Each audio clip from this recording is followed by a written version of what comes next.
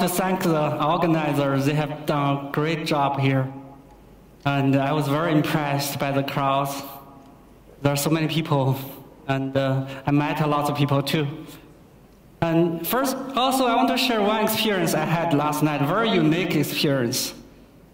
Last night, Joanna took us to eat durian. That's the first time ever, actually, I eat durian. I loved it. It's great.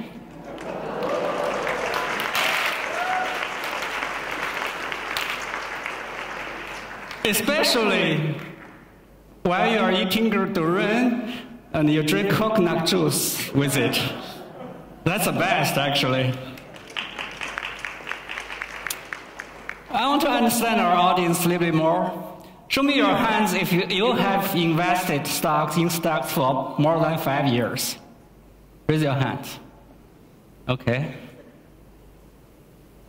And show me your hands if you have invested in stock market for more than 10 years. 10 years. Not that many. About 20 years. Oh, some? Yeah, I'm not surprised because most of you probably are not old enough to have 20 years of experience. 20 years ago, a little bit over 20 years ago, I went to the United States. I went to Texas. As I was introduced, I already have a physics degree, a PhD in physics degree. I was a PhD in physics. I was studying lasers, optics. I was a scientist. But in 1998, if you go to the United States in 1998, you will see that everything is so hot. Everything related to technology is so hot. If you're old enough, you'll remember that the year 2000 was the peak of technology bubble. And in 1998, everything was on the way to the technology bubble. If you go to meetings, conference, meet friends, go to church, what do people talk about? Stocks. Everyone was talking about stocks, talking about IPOs, talking about how much money they have made in stock market. One young student from China, he went to US to study, but he bought $10,000 stocks. In very short time, it turned into $100,000.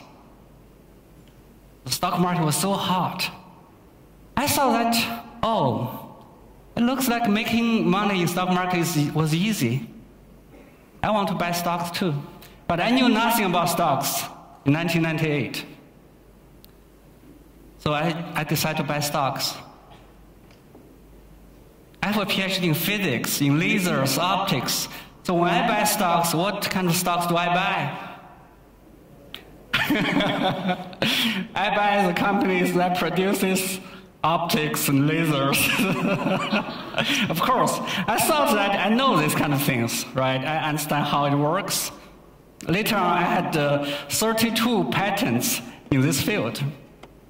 32 US patents in lasers and optics, fiber optics. So I know very well about it.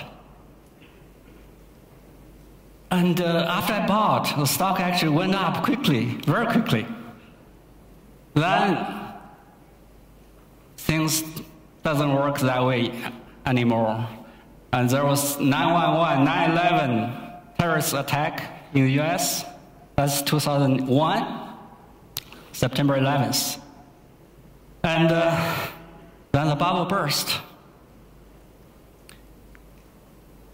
I lost all my money, actually, in the fiber optic companies I bought, almost all of them. I was very lucky. In a way, I was very lucky that I didn't have much money at that time. It's one of the very few times in your life that you feel you're lucky because you don't have money. And then I started to think. I was shocked. I started to think. I said, something's wrong.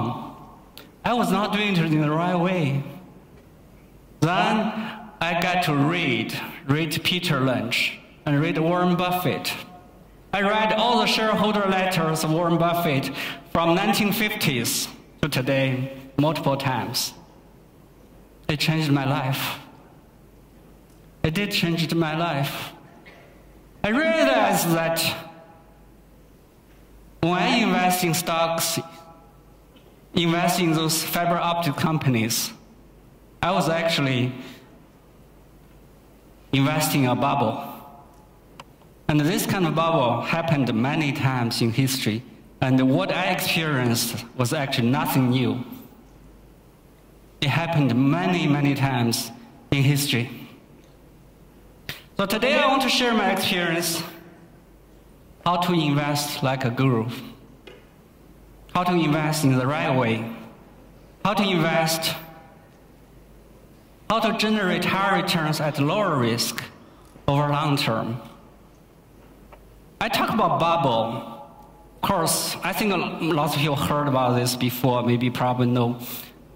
Do you know this flower? What kind of flower is it? Tulip, yes. And in about in about 1640s, in Netherlands, there was a tulip bubble. At the beginning, tulip was just, it was introduced to Europe, and it was popular among professional growers. Then the price started to increase. And the regular people noticed it too. And then the price continued to go up more quickly. And people found that you just bought the onion, the root of tulip, it's like an onion. And you buy it in the morning, you sell in the afternoon, you make money. And the price goes up very quickly.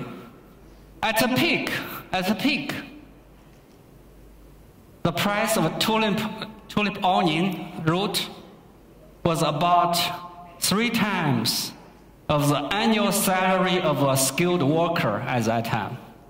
So 1 root of tulip equals the salary of a skilled worker many years with their salary. So it's that expensive. Then the bubble burst, the price went down quickly, and everyone lost money. That's the first bubble ever recorded in history. Do you know who this young, handsome man is? Anyone know? Newton. Yes, someone's there said it's Newton. Remember what my PhD was? Physics, right? And who Newton is? Newton is the greatest physicist ever to me. The greatest ever physicist ever existed in history. And Newton, there was a company called South Sea Company. This company, they got an agreement with British government. The company assumed the debt of British government. But in return, they get the exclusive rights to trade on South Sea water. That's why the company is called South Sea Company. And people love the monopoly of the company, so start to buy the stocks. Newton bought as well. Newton bought at a lower price initially. Then the price of stock quickly tripled, and he sold it. So he tripled his money. But then the price continued to go up, and his friends made more money. Newton started to regret. So after the stock price tripled again, Newton put all of his money in. He lost 20,000 pounds. That's about all of his money at that time. That happened about 300 years ago. So Newton later on wrote that I can calculate the movement of stars, but I cannot calculate the madness of man.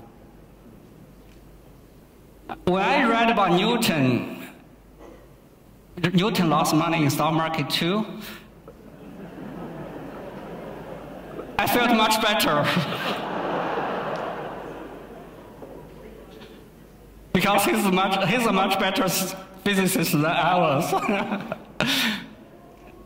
Okay, then the stock market bubble I experienced. Oh, sorry. I experienced actually the peak in about year 2000. That was a tech bubble in year 2000. You can see it's a very big bubble, and after the burst, the Nasdaq lost about 80%. I think more than 80%. That's an index. Lost more than 80%. And it recovered, it didn't recover until at least, I think, 14 years later. Nasdaq index. Then, of course, it went up even more. And recently it went down some. And in the middle of the peak there, it's a bubble I experienced. And historically, there are quite a few bubbles. The tulip mania I mentioned there, South Sea Company, the railroad mania in the United States, 1840s, and the stock market bubble before the Great Depression in the United States in 1920s, and Japan's real estate bubble.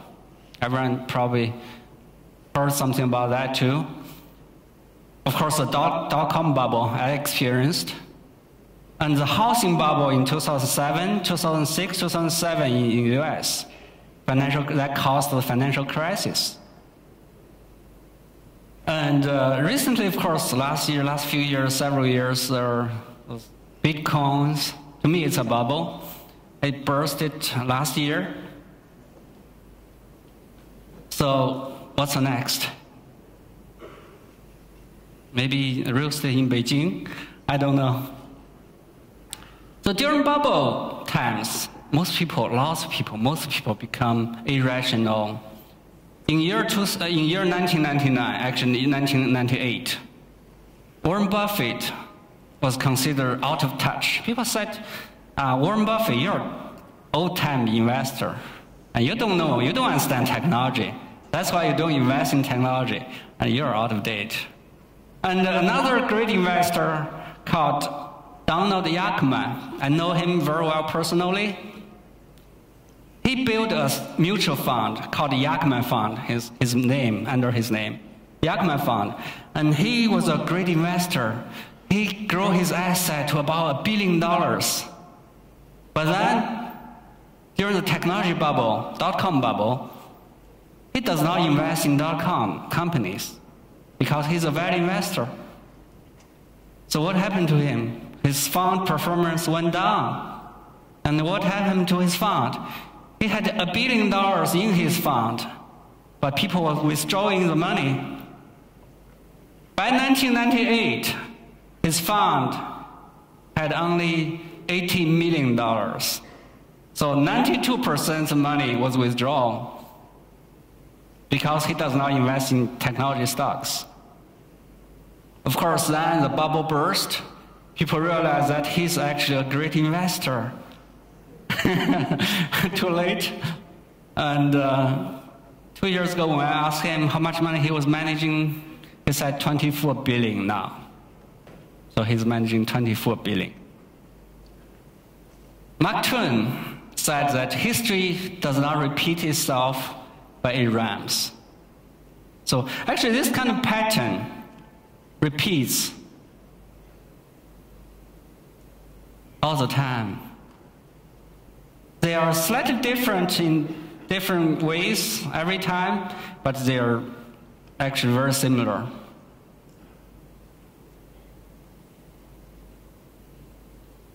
After I learned all of this, I read Warren Buffett's shareholder letters, and I was following all the great investors like Donald Yachman and others in my spare time. In 2004, I thought that, why don't I share this online? Why don't I share this with others? So I started GuruFocus.com in 2004. The idea is just, I think lots of speakers mentioned it or repeated it multiple times.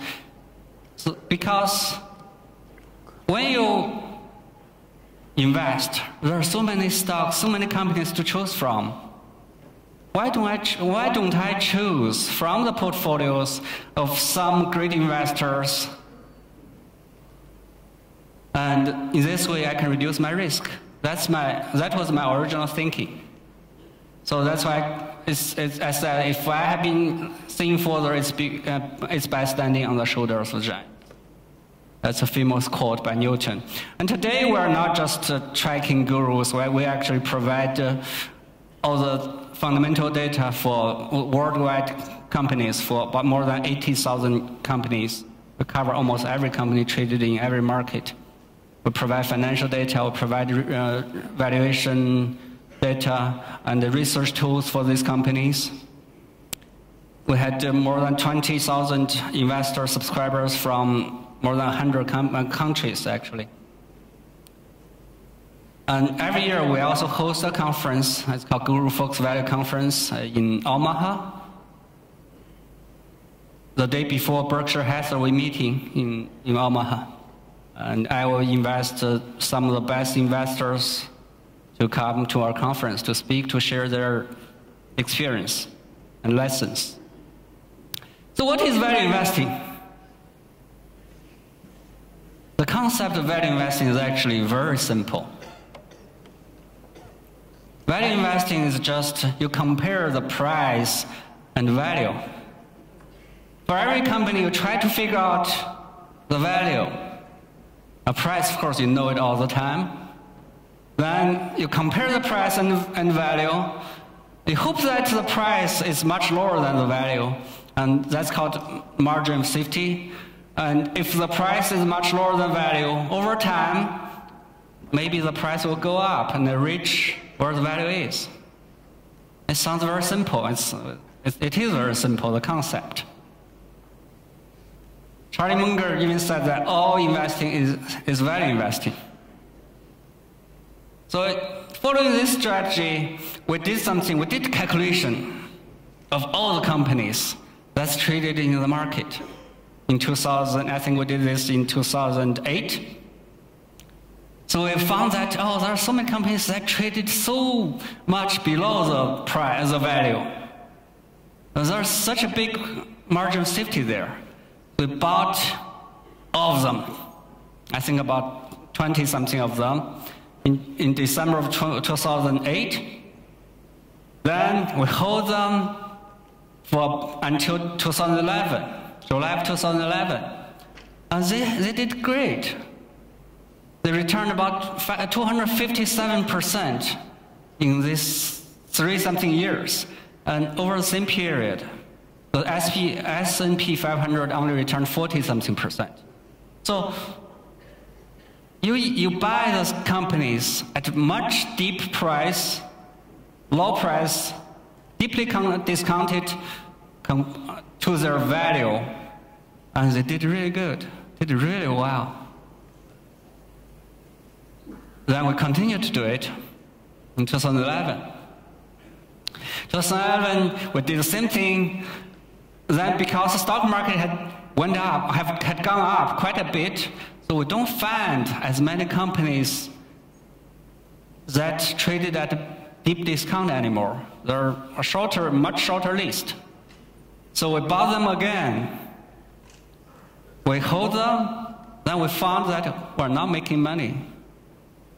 We actually, in some years, we lose money. We underperform the market quite a bit. So buying underpriced company does not always work. So it seems like the value investing is not working. Why here? Why? Value investing is not working. Looks like we bought them at deep discount. Why? This actually makes investing not that simple. The reason is because of the value of a company is never constant.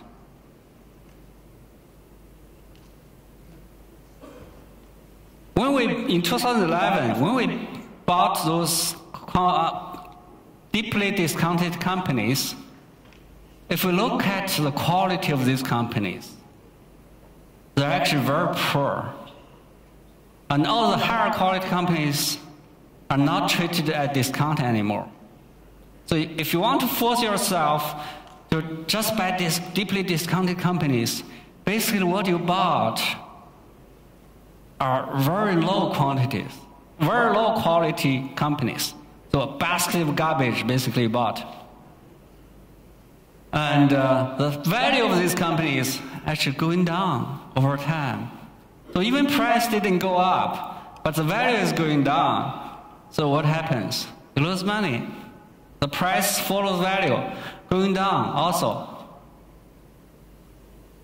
So with this lesson, I saw that why don't we buy the companies that has value going up?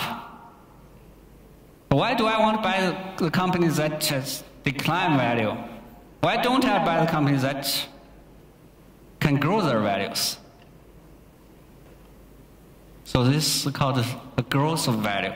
The value of a company is never constant. It doesn't stay the same over time. It can change depending on the operation of the companies. And if we buy the companies that can grow their value over time, we have a much better chance of making money. Maybe initially our margin of safety is not that high, but the value of the company is going up. That broadens our margin of safety. And another good thing of this is that you can hold the company a longer time because the value is always going up, and you can hold it as long as the value is going up and you still have enough margin of safety. So I call this high quality investing. So we don't buy low quality companies. We buy the companies that can grow their value over time. They're good companies. So this style of investing was actually, myself, was deeply influenced by a few investors. One is Peter Lynch.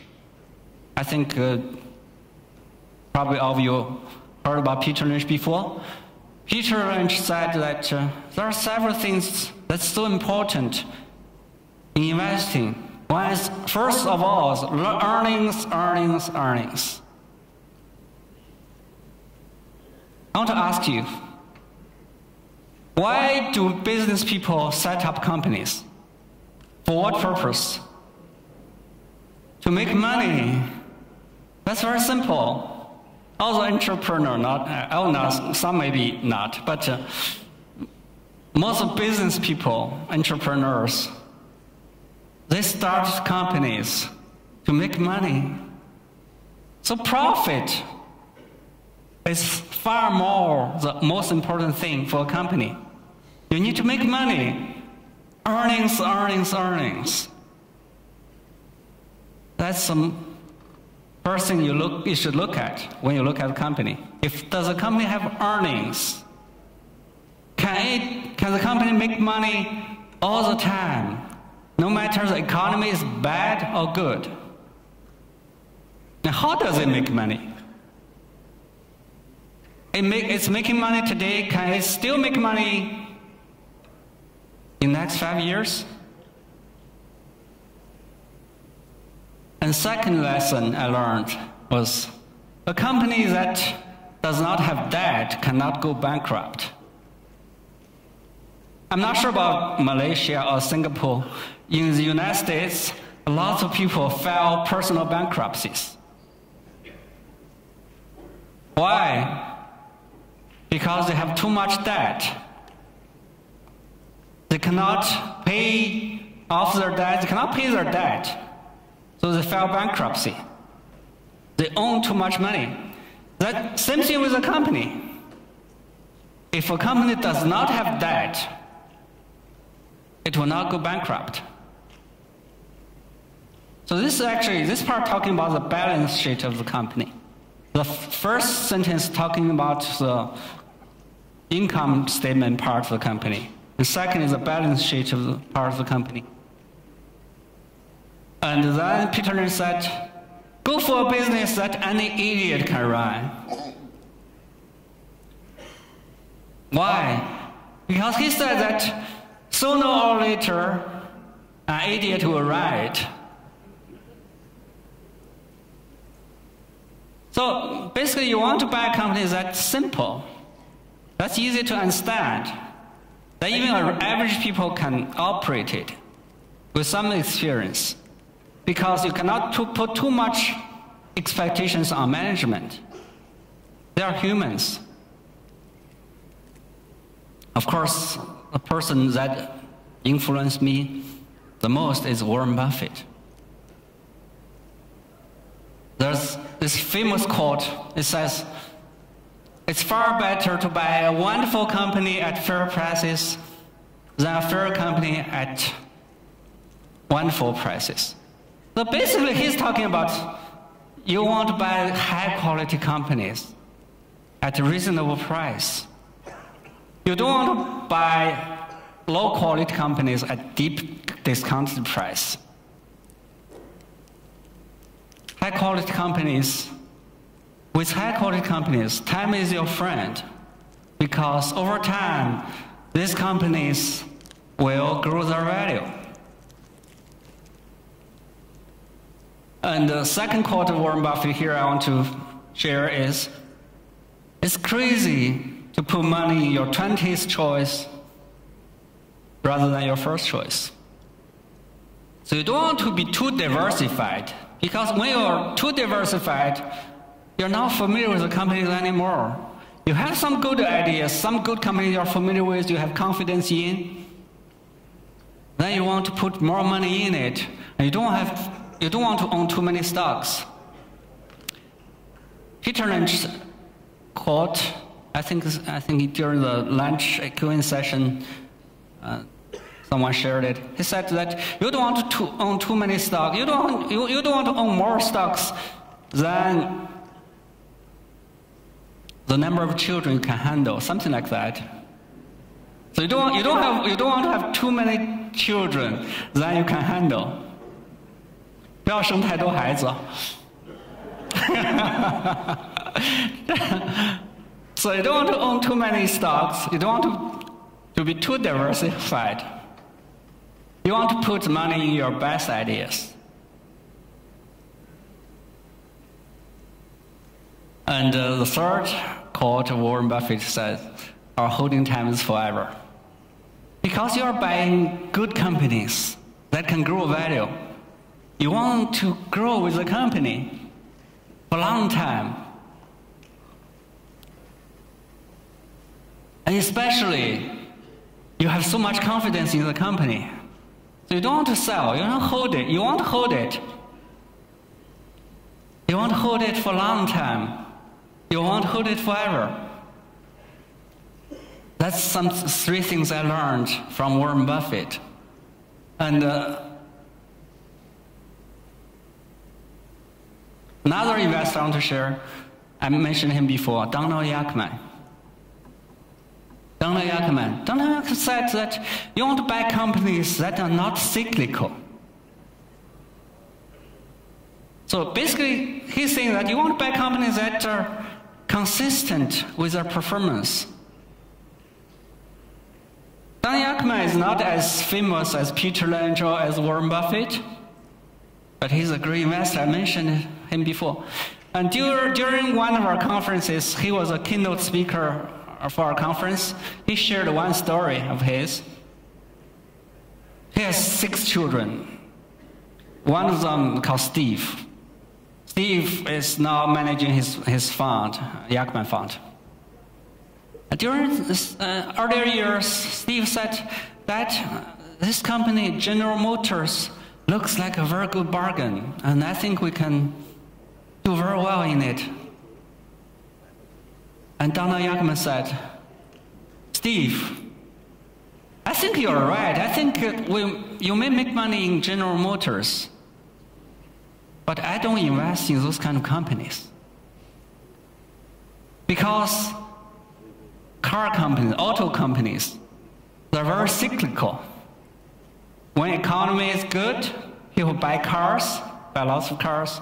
When the economy is bad, people stop buying cars. So they're cyclical. They're not consistent like that. They're cyclical. And when it's cyclical during a downturn, they can do very poorly. The company can go bankrupt. So he said that you may make money in it, but I don't invest in those kind of companies. So I only invest in companies that can grow their business consistently. I don't invest in cyclical companies. That's a story that Donald Yakman shared with me. Of course, he paid attention to the management. He wants to check what the management is doing with the money that the company made. Are they reinvest, paying dividends, or buying back shares, or doing acquisitions? Or the management maybe pays themselves a lot of salary. So he do study management. And the third thing he said that had a very big impact on me was set a hurdle rate. So basically you set a barrier for the expected return you want to have for this company, for all your companies. So maybe you hope that the company, any company you invest, can return at least 10% a year. But if you cannot find this kind of companies, you don't lower your standard. You just don't buy the stocks. So set a hurdle rate and stay with it. That's why sometimes you will see his fund has very high cash positions, and sometimes when the market is low, and he have very low cash positions. So with all these lessons, I did some study of the companies that were in our database. I focused on US market. And if you look at all these companies, we look at the last 10 years of earnings, because I mentioned that earnings, that's the most important thing. So we look at their earnings. Over the last 10 years, some companies will be profitable every year. And some company will lose money maybe in 1 year, in 2 years, in 3 years.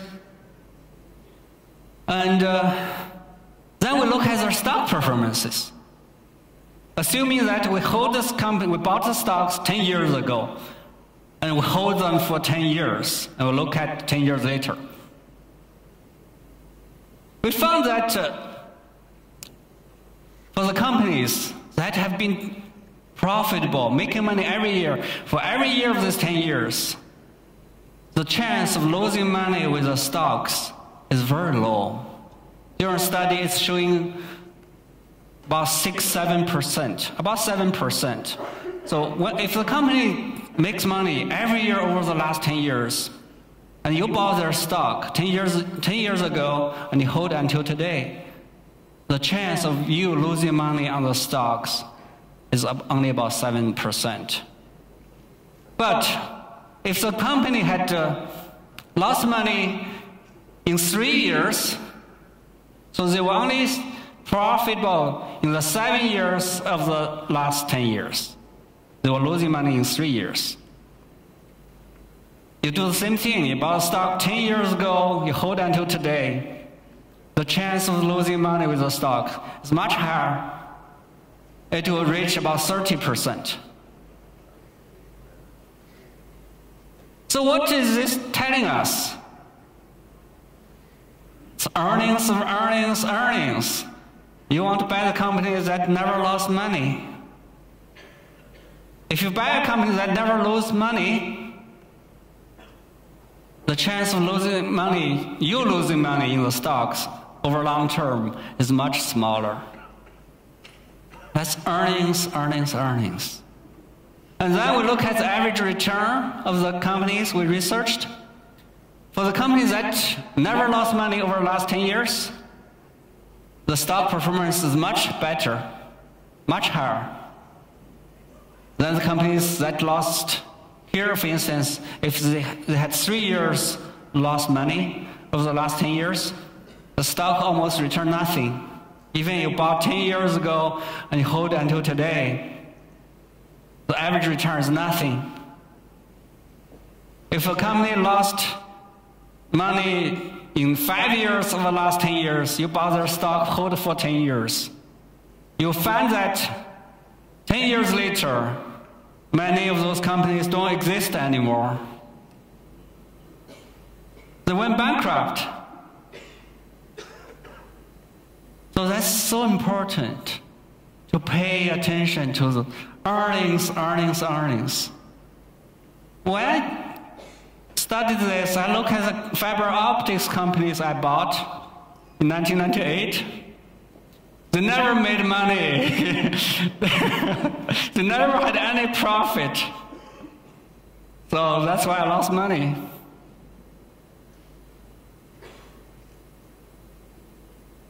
Then you want to buy good companies. The second choice, second point.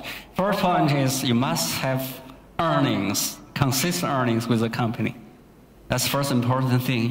Most important thing you should pay attention to. Second is what? It's called return on invested capital. It's a little bit involving, a little bit complex. So what is return on invested capital? Don't think too complex about it. It's actually just mirroring how easy that a company can make money. Some companies can make money relatively easily. Some are harder. I will give you some examples here. Everyone knows about Nike, right? The brand, sport brand, Nike. You wear the shoes, you wear the sports shorts or clothes. Nike company. The founder of Nike, his name is Phil Knight. In 2017, he wrote a very good book, biography of himself, called Shoe Dog. This book was recommended by Bill Gates. Actually, I read Bill Gates' review about the book, and I bought this book, and I love this book. And in the book review, Bill Gates wrote that Nike founder Phil Knight, he started Nike in 1960s. And within the first 20 years of Nike's life, almost every day, Nike was close to bankruptcy. Why? Because the company needs too much money to operate, to grow, and they always have to borrow. And it's very hard for Nike to make money. They always have to borrow. They were always on the brink of bankruptcy. But Bill Gates wrote that for himself, he started Microsoft, and he produces software. He develops software that no matter how many copies he sells, the cost is the same. So during life of Microsoft, he never had the problem of borrowing money. He never needs to borrow money. And Microsoft is just like a cash cow, bring all the cash. So compare with Nike with Microsoft. Which one made money easily, relatively easily? Of course, Microsoft. So you want to buy the companies that can make money relatively easily, not too hard. So usually this kind of company have high return on invested capital. Another example I want to share here, a story. A person called Donald Keel. He was a chief operating officer of Coca-Cola, and he was a neighbor of Warren Buffett. They lived on the same street. He was much older than Warren Buffett. When Warren Buffett was starting out in his 20s, 21, he went to Donald Keel. He said that, Donald, do you want to, I'm starting an investment partnership. Do you want to put just $10,000 in? If Warren Buffett was asking you, do you want to put money in? Of course, everyone would. But Donald Kiel said no. He didn't. He said, this Warren guy, he's 21, but he looks like 16. How can I trust a guy like him? So he said no. And later on, he got interviewed by CNBC. CNBC was asking him, do you regret you didn't put money in Warren Buffett's investment partnership? He said, yeah, of course. So if you had invested that $10,000 in 1950s, how much it would worth by now, by today? It would be 400 million. 400 million. And this interview was about 10 years ago. So by today, it would be 4 billion. But he didn't do that investment. So here I share this story not about return on investment capital, but I want to share his story about investment capital. I mentioned that he was the chief operating officer of Coca-Cola. What does Coca-Cola do? Coca-Cola basically just fill sugar water into bottle and sell it. But Coca-Cola didn't do that all the time. At one time, Coca-Cola had a wine business. Coca-Cola was making wines also. When they have parties, when they have meetings, conferences, they would put a Coca-Cola wine on it. It looks so good, make a company look so good. They have their own wine. But then Donald Kiel realized that. He looked at the return on invested capital of this one part of the business of Coca-Cola. He found that, wow, it's so hard to make wines. You first plant the grape trees there, and you tender it, you water it, you fertilize it. After 3-4 years, it starts to grow grapes. You pick the grapes up, pick them, then you put them in a big bucket and brew them, instill them, and get the juice. Then you fill all the juice into a stainless steel barrel and let it to do chemical reactions for several years. Then you pour it into a wood barrel to get the taste of wood. After some years, you pour it again into bottles. Every time when you pour it, you lost about 10%. And eventually it's in a bottle now. You ship it to Walmart. You found that, wow, there are at least 100 kinds of wines there. And your wine is among them. You would never know when someone will buy that bottle of wine. So the return on invested capital for wine business of Coca-Cola was 0. Then Donald Kiel thought that, why don't we just stay in the business of selling sugar water? Why do we want to get into this wine business? Why don't we just fill the sugar water in the morning and sell it in the afternoon already? So Coca-Cola sold that wine business and focused on their main business, selling sugar water. I never drink it. So compare this wine business and Coca-Cola's main business. Which one is easier in making money? Of course, this Coca-Cola part of business, right? And that part has much higher return on invested capital. So return on invested capital is just mirroring how easily this company makes money.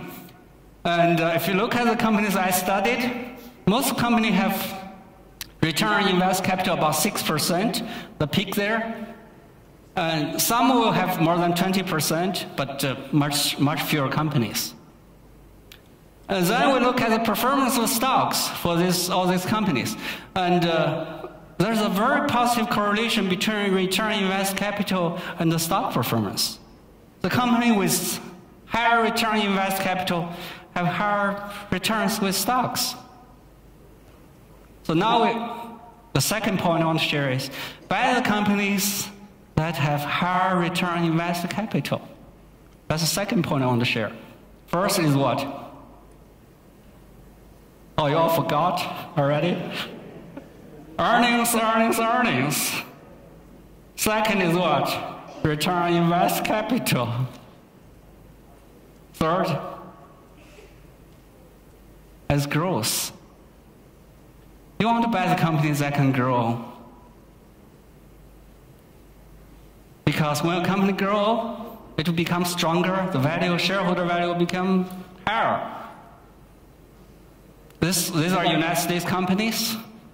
On average, they would grow only about 5% a year. But some grow 20%. Some actually have declining growth. They're shrinking. And look at the stock performance. The ones that have been growing naturally have better stocks. So this is actually the third point I want to share, is growth. So now we review. First is what? Earnings, earnings, earnings. The second is high return on invested capital. And third, growth. Wow, you guys are very good students. Okay, I want to share some companies that actually personally own. Church and Dwight. I own this company. It's my largest holding. I don't mind to share this. Look at the stock performance. And this vertical axis, it's an exponential, it's a logarithmic axis. So it's an exponential growth. The stock has been like exponential performance for many, many years, 50 years. What does the company make? Very simple stuff. Toothpaste, some tools, condoms. Look at the performance revenue the last 30 years. The blue bar, revenue has always been growing. And the green bar here is a profit. And never lost money in any year. If we lose money, it will go down the axis, right? So this company definitely have earnings, earnings, earnings for long term. Doesn't matter the United States economy is in recession or not. And this is a profit margin. The profit margin has been growing too. So not only the company makes money, and it makes more money on the same amount of sales over time. That's a high quality company I love. And that's why their stock has been doing so well. Another company I want to share, Guizhou Maotai. I'm not sure it was shared before here in the summit, maybe many times. I want to share my own experience with it.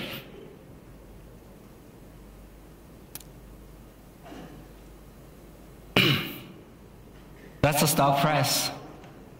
That's revenue and the earnings of Multi. The company has been growing all the time and never lost money over the years. What's the difference between Coca-Cola and Multi? One is selling sugar water, the other is selling alcohol water. I never drink Multi either.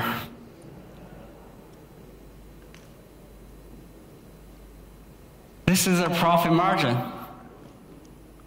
Operating margin, 60% of operating margin. I want to ask you some questions here. Of course, we know companies like Apple, Google, they're great companies. Can anyone tell me what is the operating margin of Apple?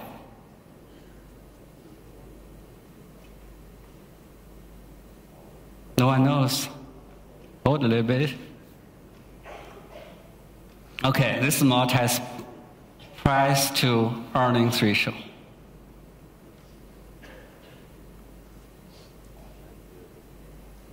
about 2014, the price to earnings ratio of Multi went to about 8.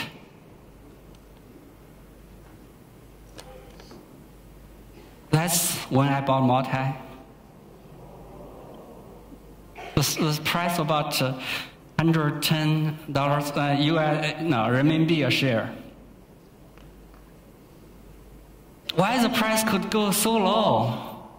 The valuation can go so low.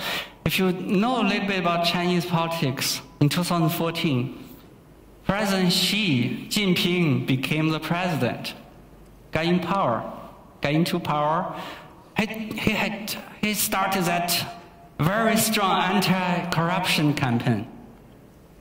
He closed all the luxurious restaurants, closed, and all the parties were stopped. And people saw that the luxurious brand like Multi will have trouble because no one will drink it anymore. But I look at the company, I found that the company never lost money. It had a margin of 60%, above 60%. There's nothing better than this. So I bought. But then some friend was telling me, oh, China is having an anti-corruption campaign, and it will last for quite some years. I told him that I'm a patient guy. I can wait until President Xi Jinping finish his term limit. 10 years. I can wait, definitely. I'm not sure if this... Of course, I didn't realize that China changed its constitution, that President Xi Jinping doesn't have term limits anymore. I didn't realize that. I definitely didn't expect that. But it doesn't matter to me. The stock price went up a lot, quickly, much better, much faster than I thought. I thought I need to wait for 10 years at least. But then actually stock price went up very quickly. It went to 800 in last year. It declined to 500 something this year. No, actually at the end of last year. I bought more.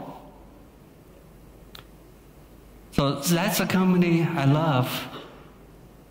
It always makes money, very high return on invest capital, and grow over time. So you need to think very long term here. The story, I share this story, is you really need to think very long term. You should not avoid a company, a very good company, just because something's happening right now is bad for it. You really need to think very long term. Only when you think very long term, you will think differently from most of the people. And you will do better than them. Okay, I asked about the profit margin of Multi. And how much is the profit margin of Coke? 20-something percent, 26%. And Multi is 62%. What's a big difference? So which one is making money relatively easily? Multi and Coke? Of course Multi. So selling alcohol water is much better.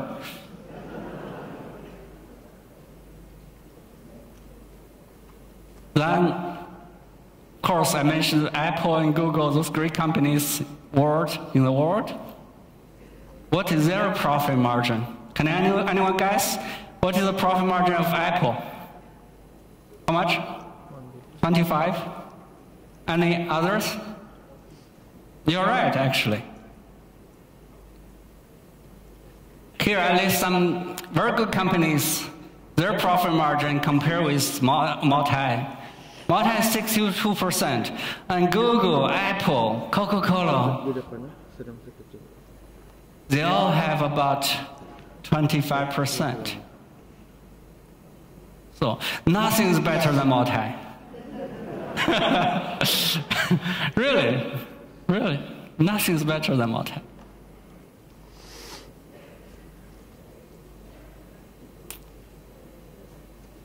Okay, that's actually the stocks I want to share.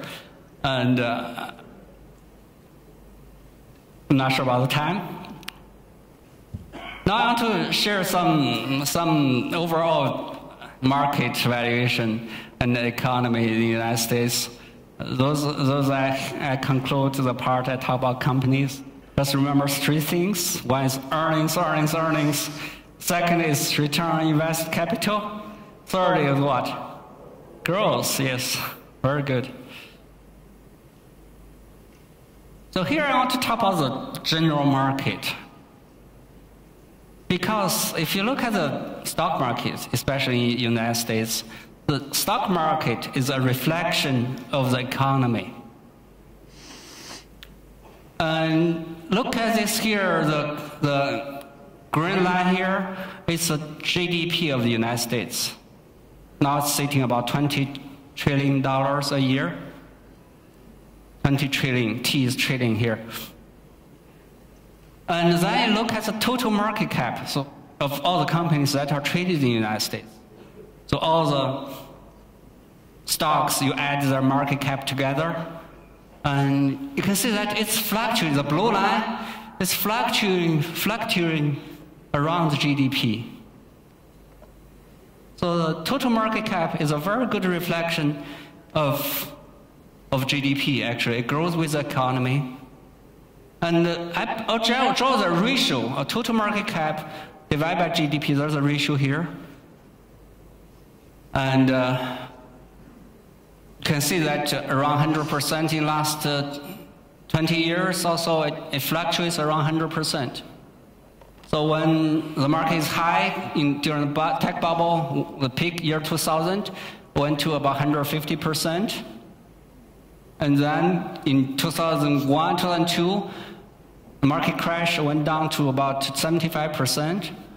Then the housing bubble in 2007, it went to about 110%. It crashed to about 50% only in year 2009. And these days, actually, the October of last year, 2018, it went to close to 150% again. But then there was a market correction. It went down some. So now it's about 125%. And so it fluctuates around the nominal median value. From this, we can estimate how much the stock market will return over the next 8 years, 10 years. Assuming that the valuation will always come down to the median over time. So this, of course, there's some assumption. This is an estimate. And the red line is when we are very optimistic about the future. We have higher expected return. The green line here is we're very conservative or pessimistic about the future. The return will be lower. The blue line is somewhere in the middle. So, and look at the yellow line. Yellow line was the actual return, annualized return of 8 years in the history, in the past. You can see that the yellow line stays around the red line and the blue line over time. So it shows that this model actually works quite well. You can estimate the future return from the current market valuation. Maybe you don't follow it, but if you go to GuruFocus.com, there are one page, very long page, it's dedicated to this valuation. You can go there and check it. So this little bit light blue line is a bond yield, is a US Treasury yield, 2-year Treasury yield. In October of last year, 2018, a very optimistic estimate will give up a less than 2% return for a year for future. So in October last year, we calculated the future return of the stock market. We found that the future return will be less than 2% a year, even if we were very optimistic. That 2% is lower than the US Treasury yield in October of last year. So it was telling us that the market future return will be so low. Why do I want to take the risk? Why don't I just buy the US Treasury? There's no risk with US Treasury. So future market will have very poor returns. So this line tells us, and then after October 2018, there was a market correction, and the return is currently better because of that correction. But still, even if we're very optimistic for the future, the US market will have very poor returns in the next decade also. That's a conclusion I want to have here. So here I want to summarize it. All investing is value investing.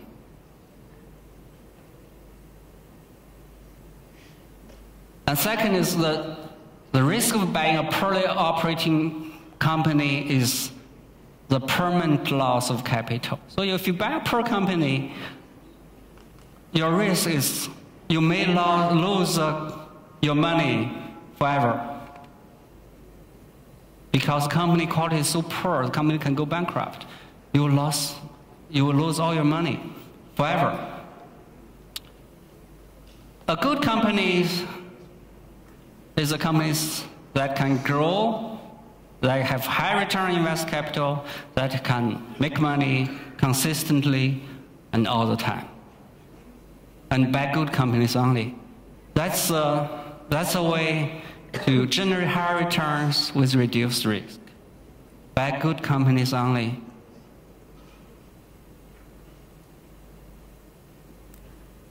The bad companies, the poor companies, they may look cheap, but they are value traps. They may be value traps. Okay, I wrote this book called Invest Like a Guru in 2016. I wrote this book to share what I learned. Actually, I want to share with my children. I have 3 children. I wrote this book for them, actually. They are too young to realize what's important in investing, so I wrote this book. Hopefully, one day they will read it. My daughter did read it last year. She's 19 now.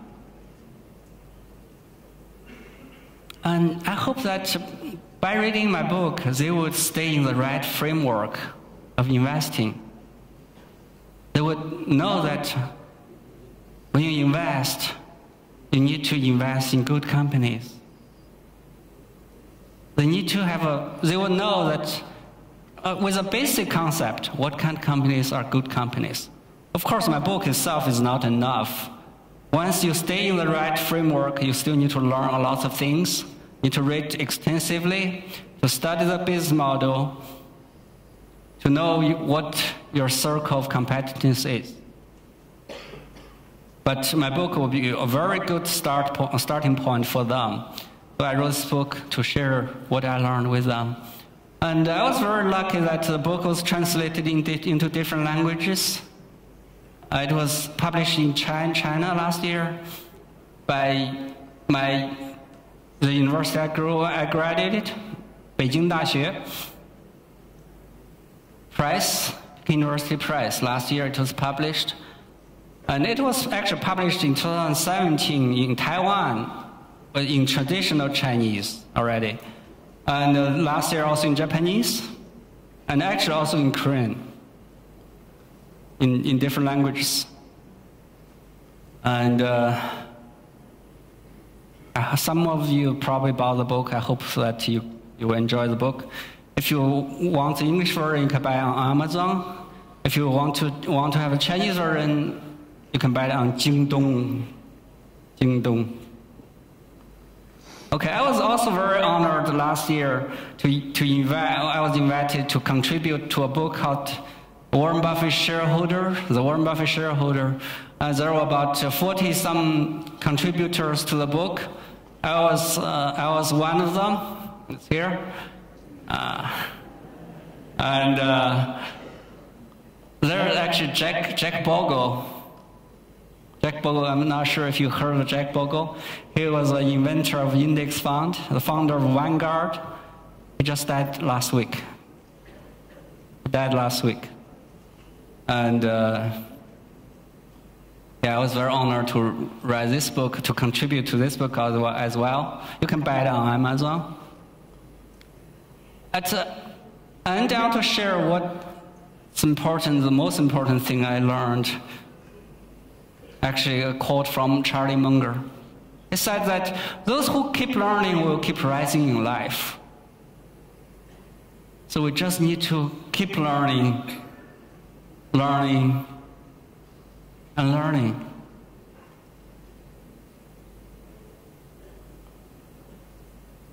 Again, that's a book.